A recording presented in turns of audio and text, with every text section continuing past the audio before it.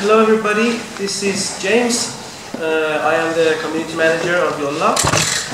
Very happy to be here, very happy to see you all.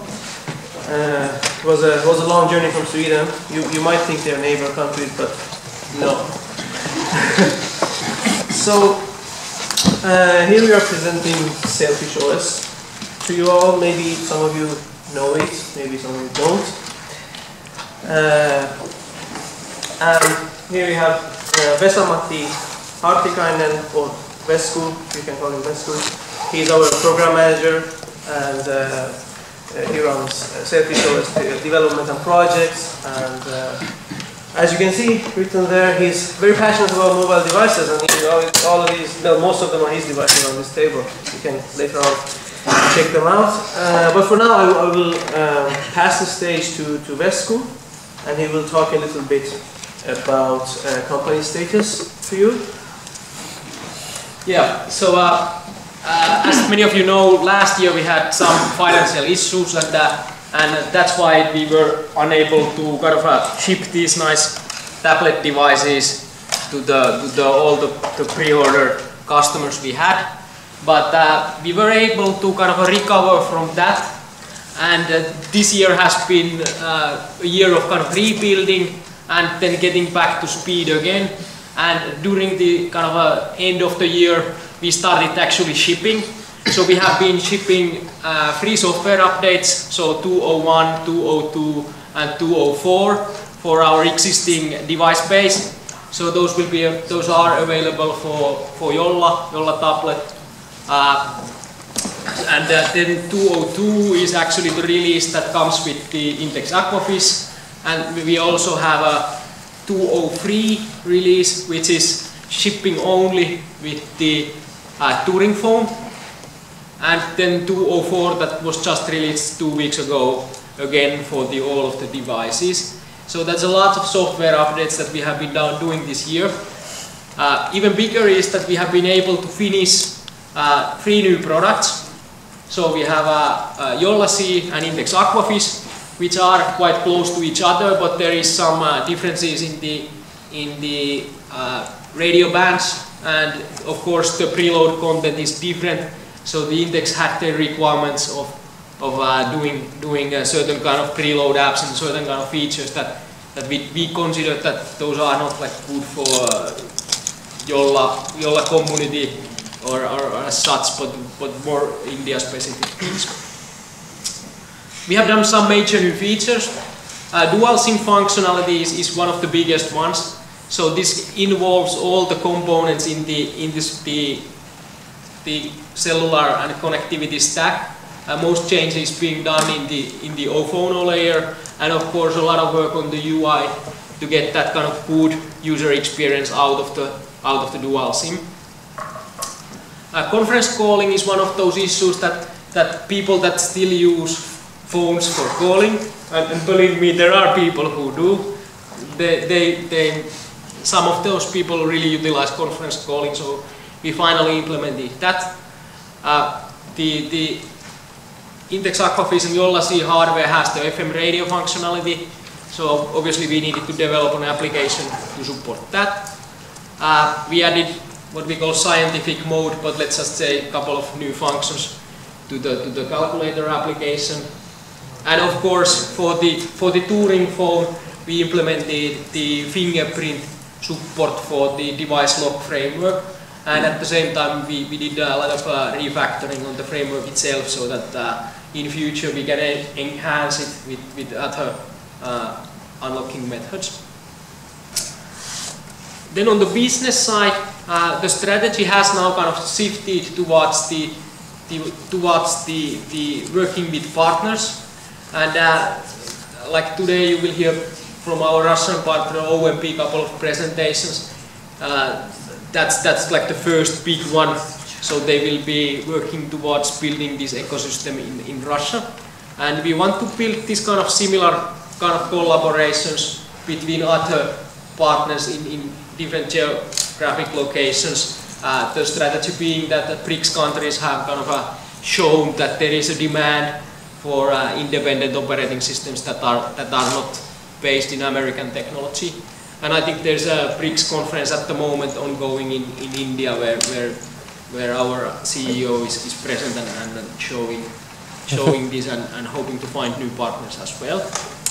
And due to this kind of a strategy shift, we are now focusing more even more on security and even more on configurability, so that you can build the kind of Sailfish device you want.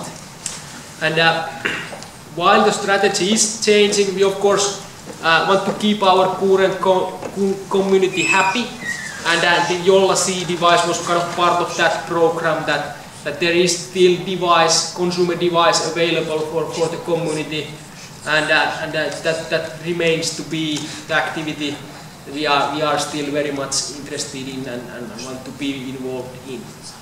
And now James is about to tell you more about the community activities that we have had during this year and that are ongoing. Yes, so we have this amazing community around us, mostly located in Europe, and recently a lot's being added in other parts of the world, such as Russia and India, since we are expanding.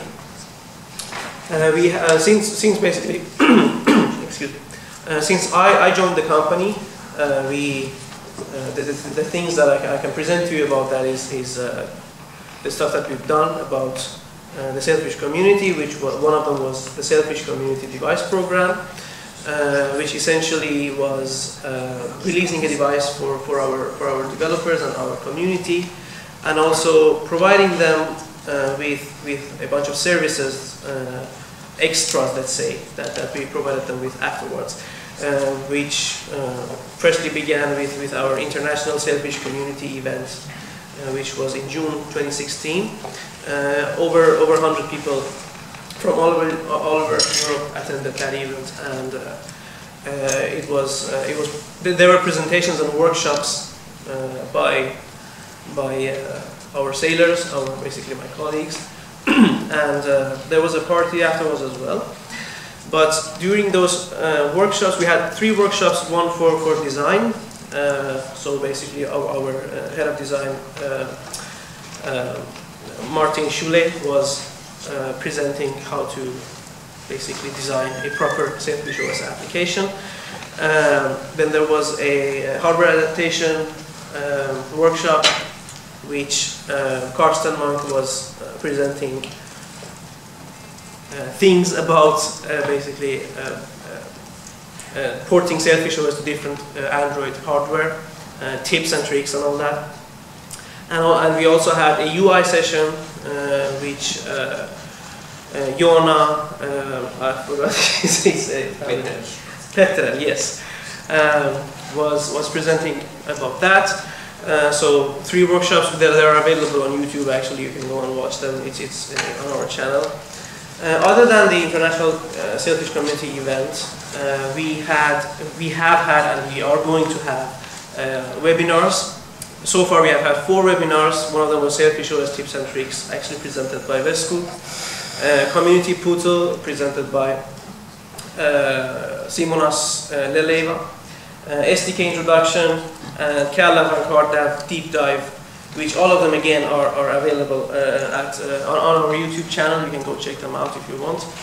They are quite useful. They are quite rich, full of information. Really useful. Here are a couple of pictures I selected from the Sailfish community event, International Sailfish Community event that we had during June 2016. But overall, the events we have had during 2016 so far has been Mobile World Congress in Barcelona. We were there with our partners, with our partner Intex. We had a great time presenting Sailfish OS to different people that were there. Some of them were already familiar with Jolla and Sailfish, some of them weren't. And it's always an amazing experience in MWC.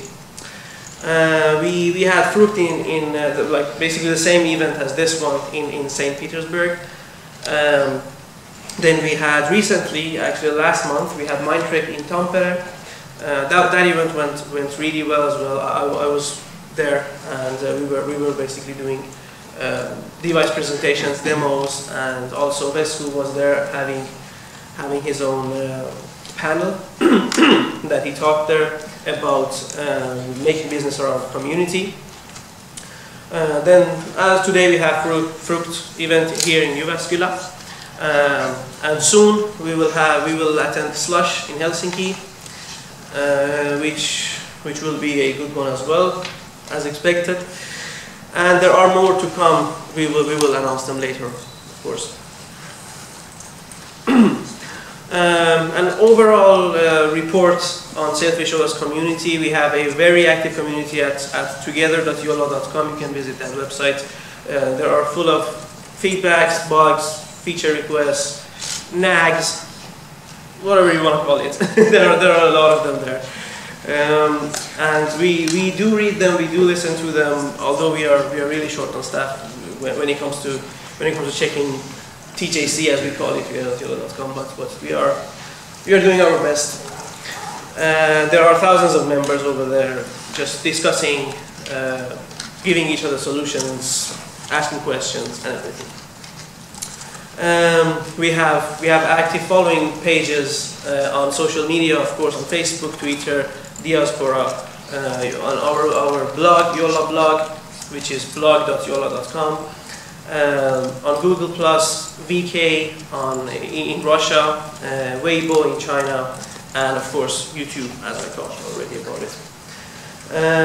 We also have a very helpful translation community, which is basically they're based at translate.sailfishos.org. They are helping us translate Sailfish OS, different strings, new strings that we always add to Sailfish OS to other languages.